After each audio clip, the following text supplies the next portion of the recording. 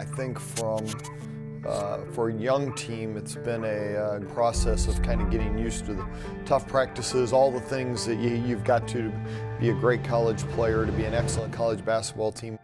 We've made strides there since the freshmen first got here this summer. We look bigger, we're taller, we can use our length. It was a grind when we were in it. It was 4 days, 4 hours of practice each day, 4 hours straight. When we went out to Fort Riley, that was definitely the hardest, but I thought it was the most beneficial. We pushed through, we overcame a lot for the military obstacles, just 4-hour practices. We overcame a lot. It helped us listen to each other, make sure that we're all on the same page when we are on the field. HYT, if someone struggles on the pass play, just make sure that they're back and get the next play. Just stay in it mentally, physically, emotionally. Leaving everything on the floor that you can every day, every rep, every possession to make sure that no doubt is left.